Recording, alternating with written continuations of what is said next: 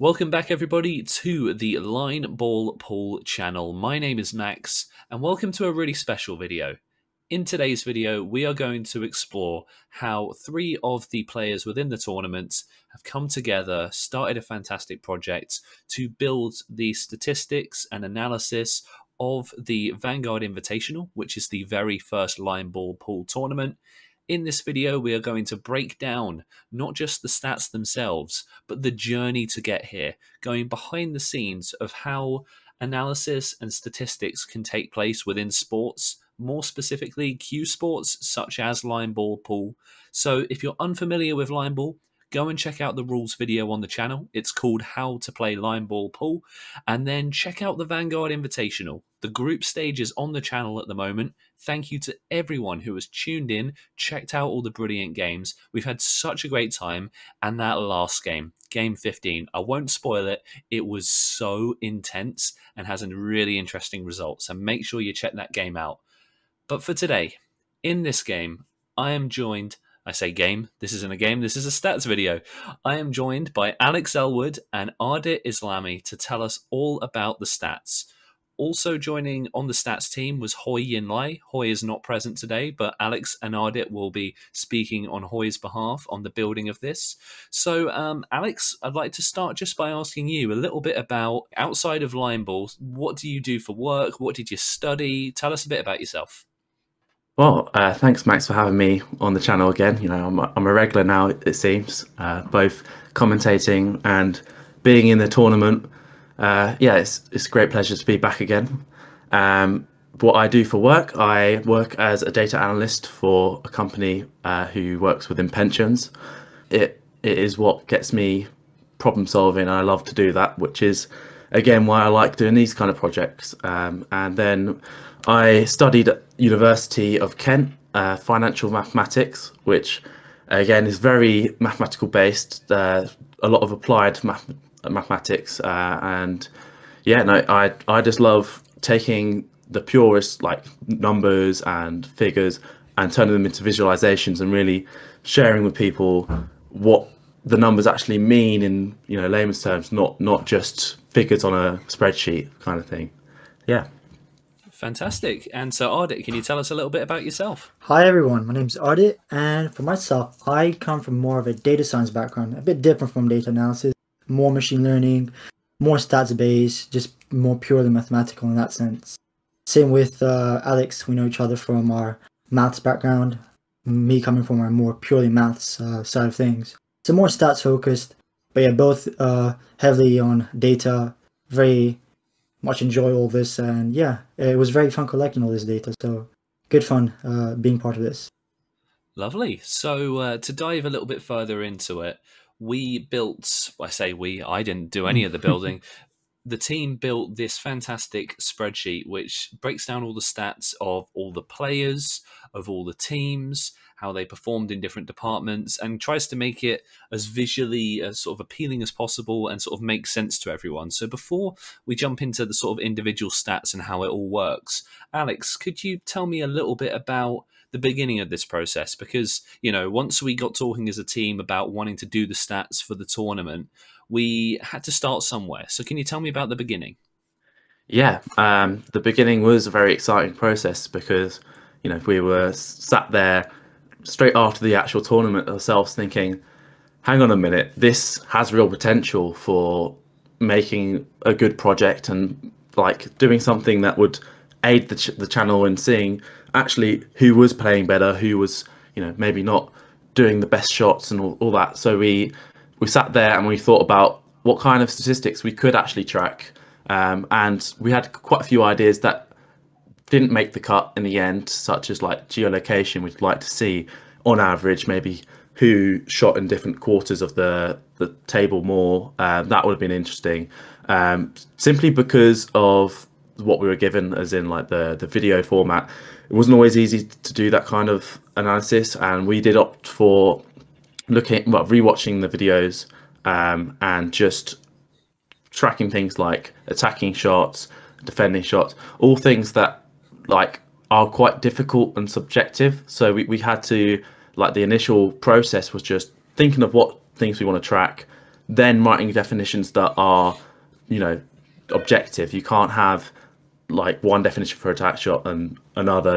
We then, once we got those kind of definitions, we started making, well, Hoy, big props to Hoy for doing this. He made this big spreadsheet that tracked all these stats, and that's when we started checking and thinking, all right, this is ready to go. And yeah, me and Art started collating the data, which is what you'll see in today's video.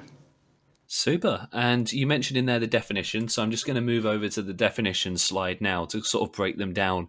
And for the definitions of this, it's going to make a lot more sense if you've seen or watched any of the line ball videos. So if you've made it this far already and you've not watched a full game of line ball, I'd recommend watching a game just to get a sense of all the rules so you get an understanding of what everything means. But Ardit, do you want to go through briefly a little bit about the descriptions, how you define them, and how you landed on this set of descriptions to track? Like, why did you track these? Yeah, of course, Max. So in terms of the definitions, it's quite a laborious process because most of the time, as Alex has mentioned, it ends up being quite subjective. And actually, as we tracked data, we redefined a lot of these definitions. One example was if we look at the legal shots, where we read a shot that does not concede a frame. Specifically, we specify at the time of the shot being taken. Sometimes a certain variable could change after the shot is taken, and that can make it even more subjective. And so that was a case of we had to go down the list, try to figure out what the best idea is for each variable. Then we created a set of sub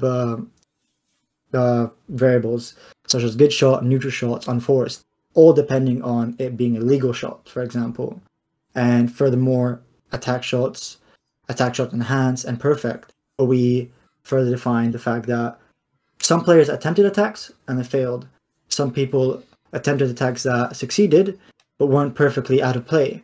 And hence we go to the perfect shots, which perfectly removes a ball out of play. And that was that for the legal shots. And we also wanted to track further with how many balls go into the zone, how many balls go out of the zone, and even consider a shot taken by a player bringing in an opponent ball in or bringing an opponent ball out of play.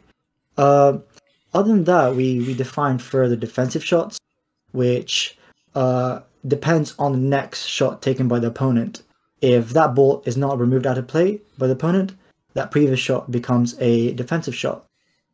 Shots that ride the line, we go into shots that just fractionally stay in the zone but are still in play.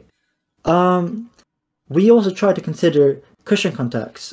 I think if all the viewers that have watched the video so far have noticed that some players tend to stick to the cushions, and that dampens the power of the shot.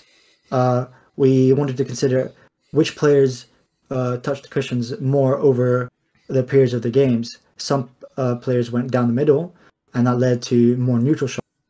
And it seems that players that went for more cushion shots, they tended to get better good shots, shots that stayed in the zone. And further from that is more such as game-losing shots and frames that made it to shot 7.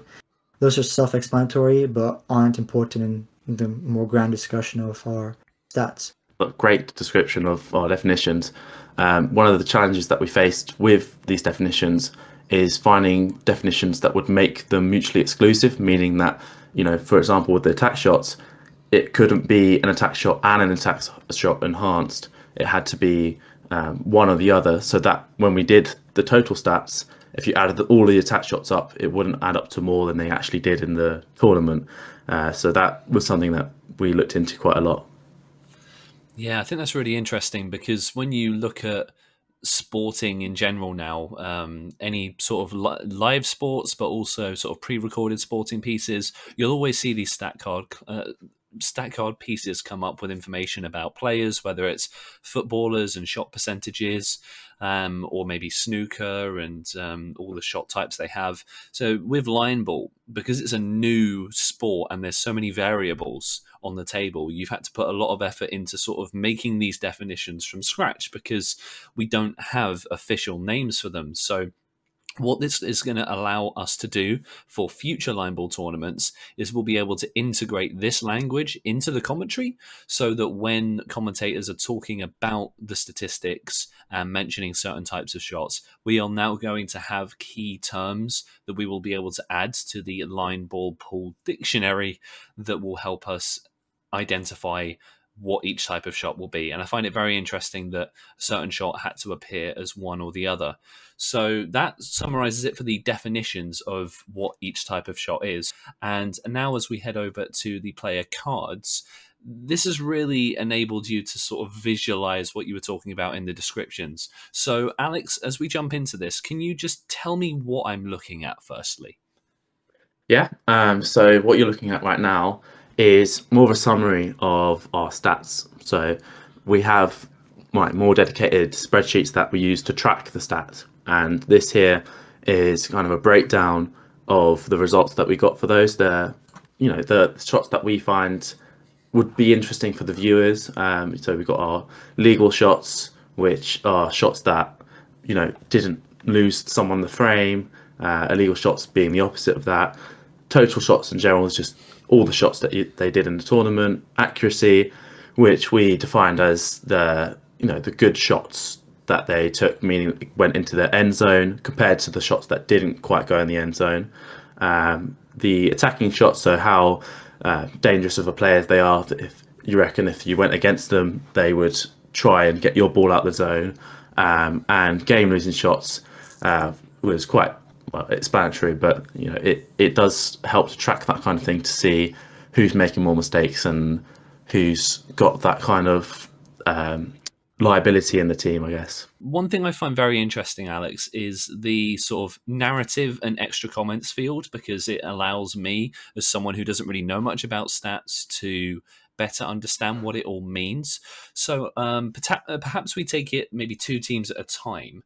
Ardit, do you think you could go through Team Alice and Maximum Impact in the group stages here and what the information relating to values, narrative, and comments tells me about each team, the most interesting facts? Because as we know, at the end of the group stage, Maximum Impact finishing, and we're going to be getting into spoiler territory here. So if you haven't seen the end of the group stage, go and watch it first, because we'll get into spoilers.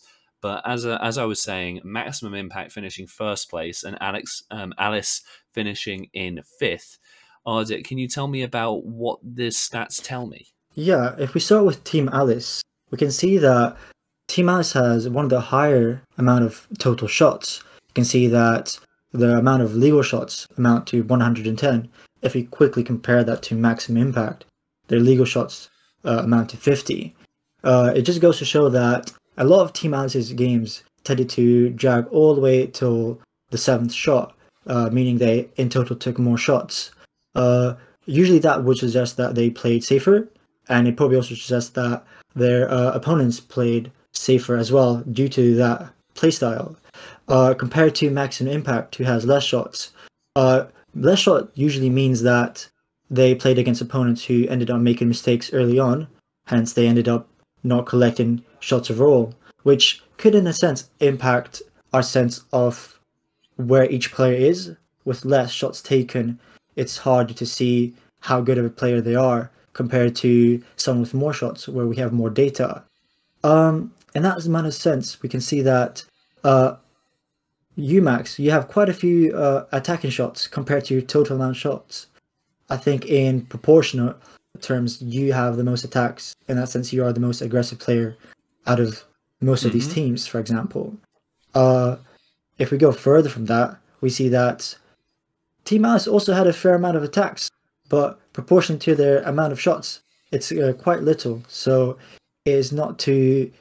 They're quite a safe team. Their playstyle is slow compared to Maximum Impact. Their playstyle being aggressive, fast, and resulting in opponents that ended up making mistakes, compared to Team Alice inducing other players to play as safe as them.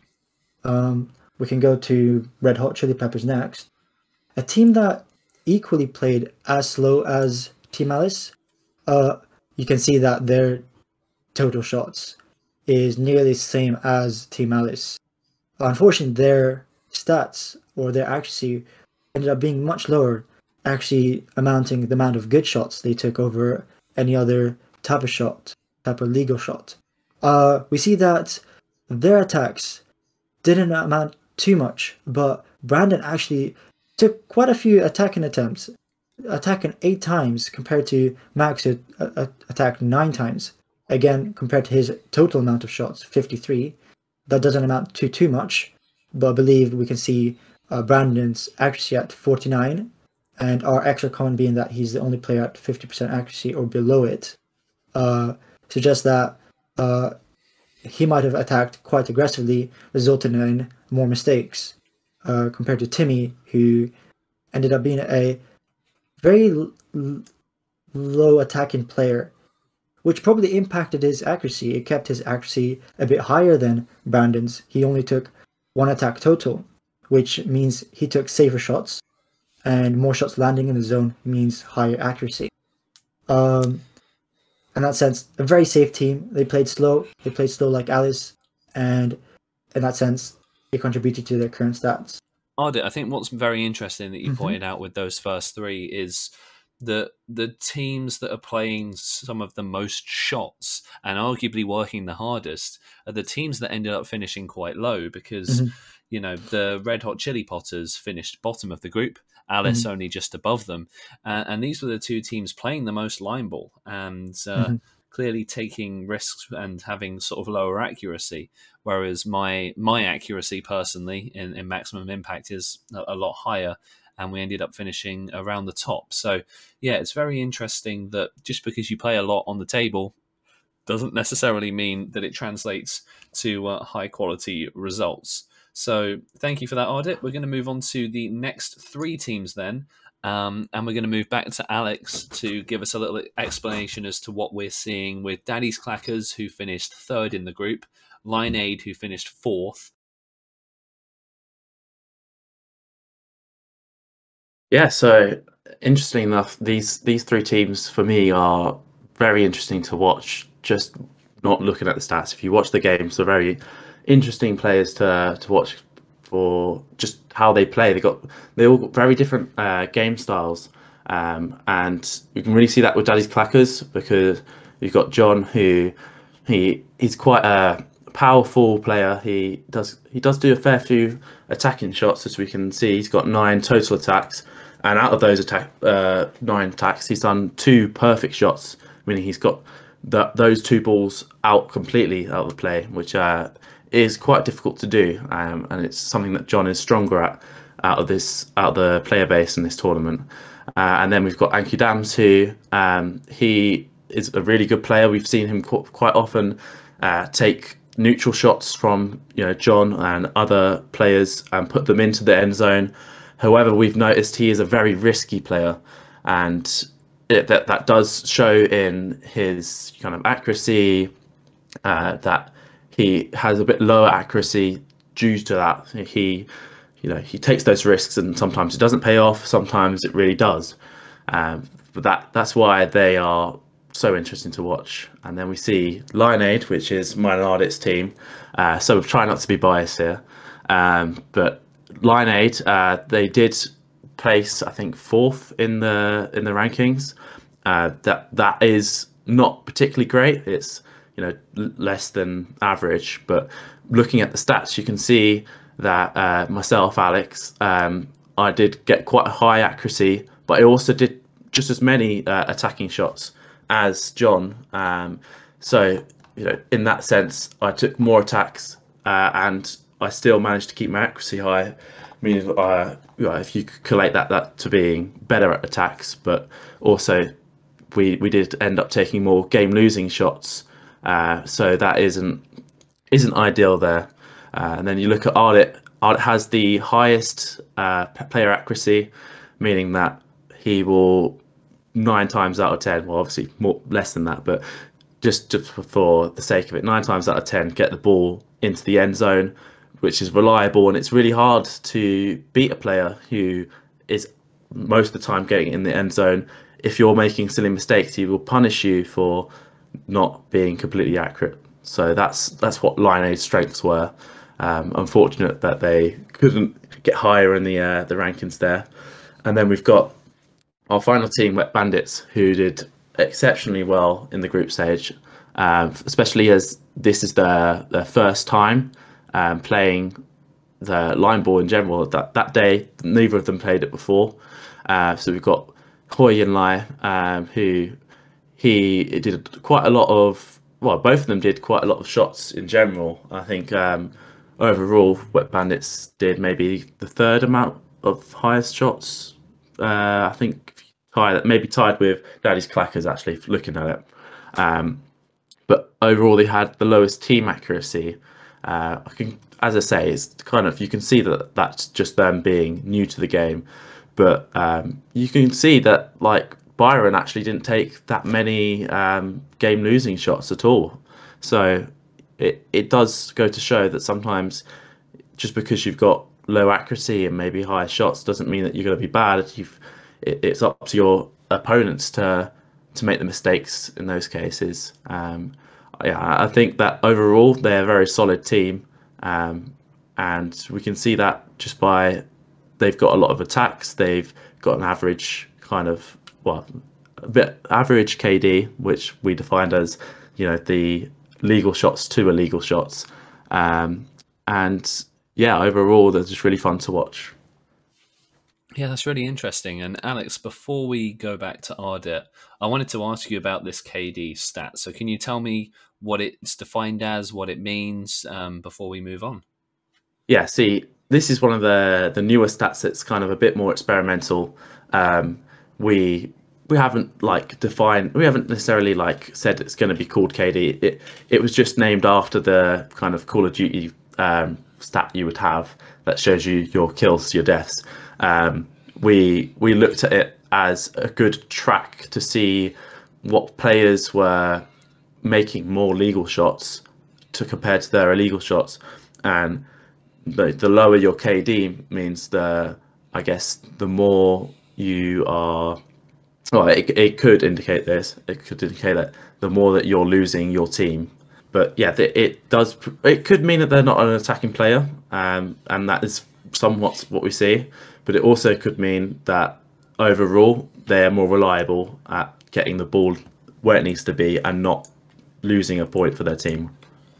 Yeah, I think it's really interesting, Alex, that the team with the highest accuracy finished in a below average position. So yeah, there's something very curious about, you don't necessarily have to be accurate to win the games. It's about sort of being ruthless when you can with the attack shots, but also just not having those unforced errors and mistakes. So yeah, that's a really interesting thing to take into the knockout stage of this tournament as we see which teams progress. Obviously, going into the knockouts, the Red Hot Chili Potters have been eliminated as they finished bottom of the group.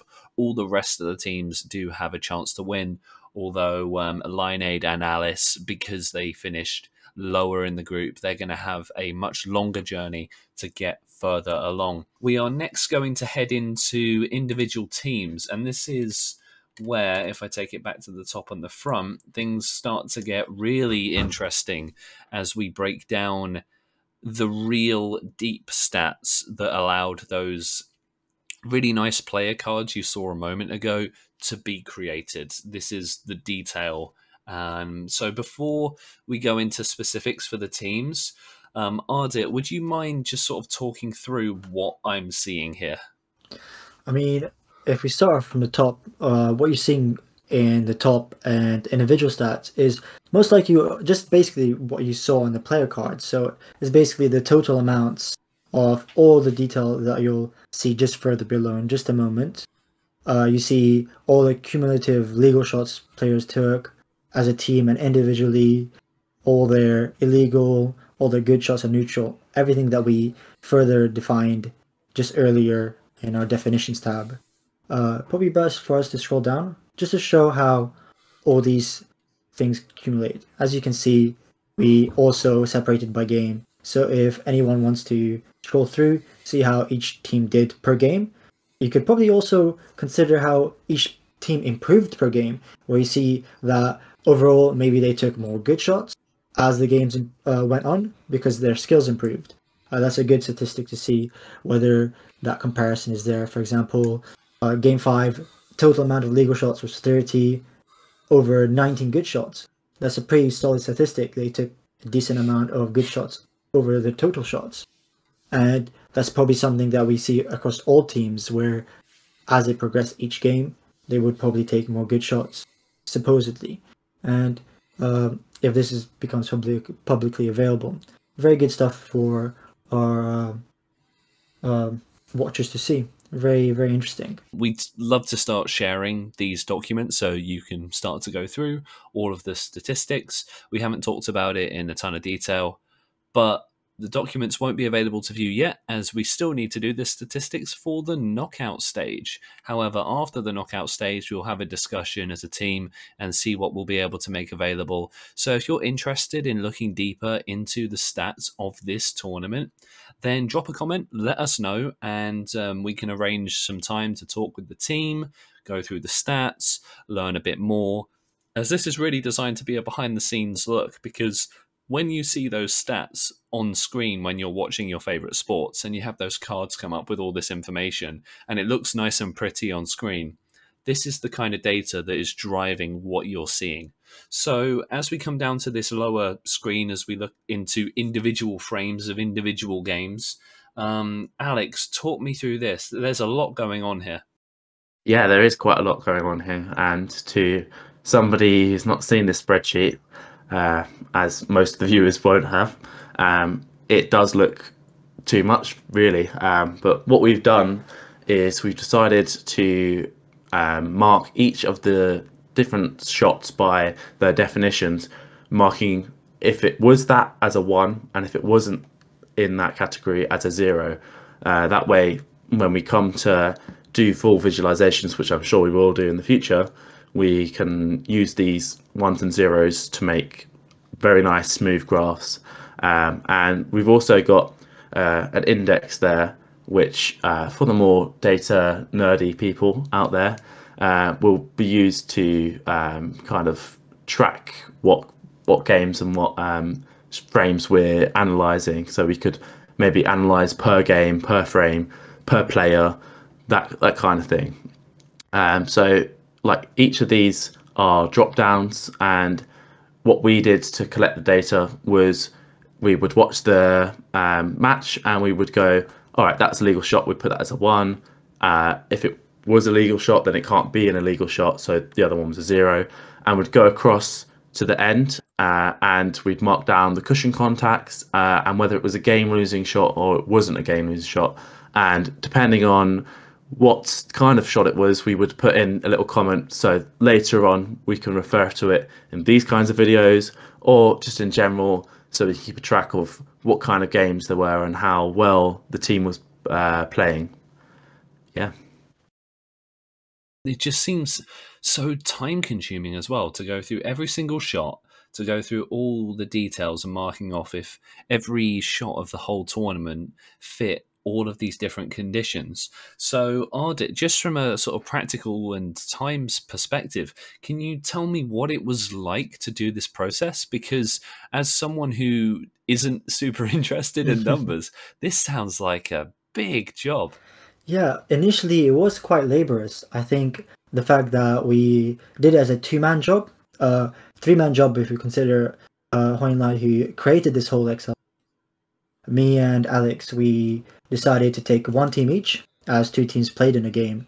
And as the video progressed, we paused if we needed, and we took our details. And the fact is that as you start taking a lot of these 0s and 1s, you start getting faster and faster at it. So in a way, you sort of take enjoyment of watching the shots, getting frustrated with a silly mistake, or getting excited when you see interesting thing happen. So you have to just kind of delve in, get absorbed by just watching the videos and just taking a bunch of stats. And I think the fact that we enjoy taking stats makes this exciting, because as we progressed, we sort of built on insights of each player and realized, oh, this player takes a lot of these shots, and then we already know how they're going to play. And so it was quite interesting, but laborious and also fun as you went on in its own way. So yeah. Brilliant. And for those of you wondering what the future of our sort of stat taking will be, to take the stats for this tournament, what we had to do was retrospectively watch the videos of the games. And I know that Alex and Ardit, something you're looking into is for the next tournament, having and Hoy as well, having a more real time look at that. So it's easier to do it in the moment. So there's not all this extra time that you're going to have to put into things. And before we get into the next bit, I wanted to say that in the comments of each of the videos, what we want to try and do is start to put the descriptions of some of these statistics. So if you head down to the comment sections of some of the previous line ball videos, you're going to start to see some of these stats presenting themselves for each of the players, just so that you can get a little bit more depth. If you don't see it in there yet, check back in soon and it might be in there. We're just starting to do that with some of the sort of basic statistics that we're getting in here. For the next tournament, we are going to integrate the stat cards into the video. So you actually get a sense of the statistics whilst you're watching it. The commentators will be able to refer to them. And that's one part of what we want to do for the next tournament. So Alex, just to go back to you, can you tell me a little bit about what you want to do for the future of line ball based and sporting based statistics? Yeah, that's a very good question, Max, and something that we've discussed as a group quite a lot. You see, like, because of what we've learned in this process, we've realised there are things that we streamline. There's some things that we'd like to take better account of during the tournament, like for example, the geolocation of where that ball lands on the table, and yeah, just in general, I think we want to add more definitions, and if anyone has any suggestions of things we can track or things they'd find interesting, we're more than happy to take suggestions and learn more. I think that definitely part of the process here is learning what it is like to track sports statistics and what people find interesting. So yeah, we've got a lot even coming up with the stats here. We're thinking about doing tables and graphs to show players and like improvements, and the different kind of this kind of shot leads to a better overall performance.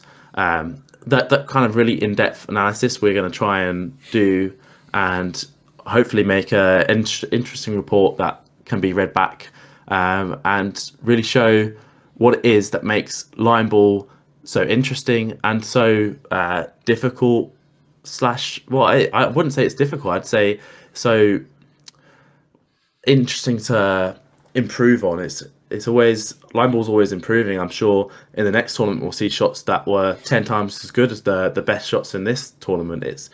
It's a growing sport, and tracking that growth is something that is going to be really interesting for me particularly, but I'm sure Ardit could agree with what I'm saying. 100%.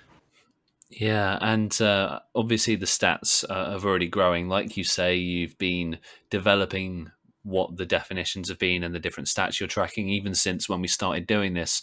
So if you, as the viewer of this video, it's almost basically a podcast at this point, but as the viewer of this video are enjoying and are impressed by what Hoy, Alex and Ardit have done, maybe you are involved in the planning of a tournament of some kind of description in the world of sport, and you're interested in talking to them about potentially using their services to start doing analysis of the sporting event or any other industry. As we've said, Ardit and Alex and Hoy all do this stuff outside of the world of sport as part of their day job. So if you're interested in speaking to them more in terms of each of their niches within data collecting, analysis, what I'll do is I'll put the LinkedIn contacts for them in the description and the comments of this video. So if you want to speak to any of the team, you can go down there, you can find their details, or just leave us a comment, message the page. I know all of the guys will be in the comments of this video answering any of your questions as well.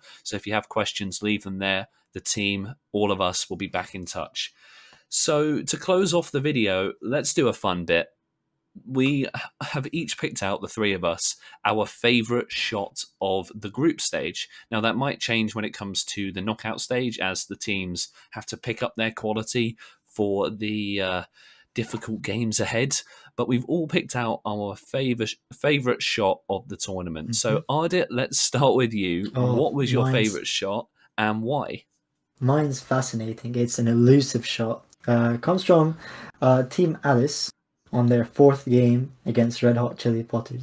Aditya takes his first shot, or their first shot, and as the shot progresses towards the end of the table, it suddenly just picks up a bit of speed, moves to the side, making you think a ghost moved the ball. It could be a dip on the table, it could be a ghost, we don't know. It's just a fascinating little shot that you could barely see just tinge to the side with more speed than he should have. It was very weird to see when we were collecting the data. I think that's one of my favorite shots that I saw. And yeah, that shot coming in just not quite in time for Halloween to do this, but having spooky forces enacting on the game of line ball. But a really interesting shot there to choose, Ardit. Thank you for sharing that. And don't forget, head back on the channel. You'll be able to see all of the games that we've talked about in this video and overlaid with some of the statistics. I'm sure you've been enjoying some of the highlights of line ball. So, Alex, let's move on to yourself next. What was yours? Yeah, so again, I don't really want to be biased because I am part of Team Lineaid, and yeah, my favourite shot is myself in Team Lineaid. I know, it's not great, but I personally really liked watching this back and remember how good it made me feel. So I can't help but say it was the shot that I liked was Lineaid versus Daddy's Clackers, and it was the 4th frame, and it was my first shot.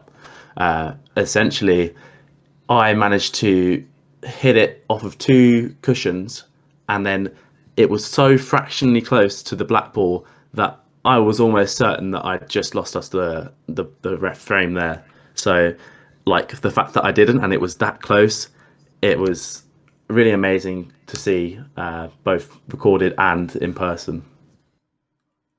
No, brilliant. And I would say that that's very vain to choose your own shot, but I'm going to be choosing my own one as well. So I can't really put it past you too much. That's a really great shot because it's a combination of how risky the play was, but also the reward that you gained from it too. So my favourite shot, also being me, was in game 12, which was myself, Maximum Impact versus Daddy's Clackers. It was our 4th game of the tournament. The score is currently 1-1 in the third. Oh no, well, it's 1-1 on points, but it's the very first frame of the match, and I'm taking sort of an angle to hit a power shot to knock one of their yellows completely out of play. It was right on the edge of zone, very easy for them to bring in. I power shot it with a lot of backspin, which just means my red squeezes past the black ball and nestles nicely in the bottom left-hand corner, and the yellow ball flies up the table. It's a really nice shot because if I don't hit it with the correct backspin, the red ball would have just gone straight into the black and lost me the frame. So a very nice point there for myself personally. I'm quite happy with it. So do let us know in the comments what your favourite shot of the tournament was. If you've made your way through every episode of the group stage and then through the whole way of this video, I respect you. That's a lot of line ball content to be going through. So thank you for joining us on the journey. And what is effectively part 1 of our stats video for line ball. We will be doing this all over again in even more detail for the knockout stages. So check out that video. It's going to be coming out on the 19th of December. That will be the next stats video you see. But between now and the 19th of December, you will see all of the great line ball content for the knockout stage of the tournament right in time for Christmas. What better way to celebrate Christmas than with a line ball stats video under the tree? So, Alex, Ardit, we'll start with you, Ardit, first. Do you have any final comments about the stats or anything we've discussed to close? Honestly, Max, thank you so much for having me on this. Honestly, on the tournament, I had a lot of fun. Playing all these games, collecting this data was also a lot of fun. Having this as part of one of my projects, I'm very proud to be part of this, basically. And yeah, that's it. That's my closing comment. Thank you for having me. Fantastic. Thank you, Ardit. Great to have you a part of it and to dedicate so much of your time to building the stats as well. I'm excited to see how your team does in the rest of this tournament and then on to our second tournament as well. I hope you can really dig yourself out of the trenches of the sort of lower group stage finish. So we will see indeed. And Alex, what about yourself? I'd just like to say thanks again, Max, for having me. And also for those real fans out there, they'll know that this is Ardit's second appearance on the channel. His first being in the very first video that me and Hoy commentated. Thanks, Ardit, for joining that as well. And he was also in Pot or Not. If you haven't seen that video, I recommend go seeing that, because there will be a second one as far as I'm aware. And yeah, I just really enjoyed this process and can't wait to see what happens next with it. Thank you, Alex. Yes, let us know in the comments if you want to bring back Pot or Not. It was one of the lower view videos on the channel from the early days. So if you want Pot or Not to come back, you've got to watch them. You got to go and watch Pot or Not. And Ardit does make a hilarious appearance in that. So if you're interested, head back to Pot or Not. What a throwback that is for the channel. But no, thank you both for your time, for not just building this, but being here on the video tonight as well. And to Hoy, who, even though Hoy hasn't been in the video at all, he has been the beating heart behind this process, helping to build this data sheet from the ground up so that Alex and Ardit could populate it and do the great work they do. So again, head to the description and comments, add them on LinkedIn, have a conversation if you're interested, because if you've clicked on a video about sporting statistics, you're going to want to have a conversation with these guys. This is a fantastic project that we could talk about for hours. So the fact we've kept this under an hour is impressive. And as I said, it's basically turned into a podcast episode. And don't forget, we'll be uploading Line Ball episodes every Tuesday and Thursday, 6 p.m. UK time. And that will be up until the 19th of December. We'll then be taking a bit of a break over the sort of Christmas period, coming back in the new year with just weekly videos coming out every Tuesday at 6. We'll be dropping back to the weekly format. But what we aim to do in the new year for subsequent videos and then the second tournament is to have an even more refined, even better made tournament in terms of statistics, camera angles, player stories. So we've really enjoyed this process, but Line Ball's only going to get better and better in 2024. And to do that, we're going to have slightly less videos so that we can focus on the quality going up. So thank you again for watching. I'm Max. I'm the creator of Line Ball and the channel and the tournament, and sadly one of the players in the tournament. And we'll see you all on the next episode, which will be the very first game of the knockout stage. Ooh. So enjoy that. It'll be out at 6 p.m. Tuesday and Thursday. Check it out. Thank you for watching. Please subscribe, because we need subscribers to do what we do. And you don't want to miss these episodes. You really don't. Exciting so check stuff. it out. Very exciting indeed. And we'll see you in the next one. Goodbye. Bye all.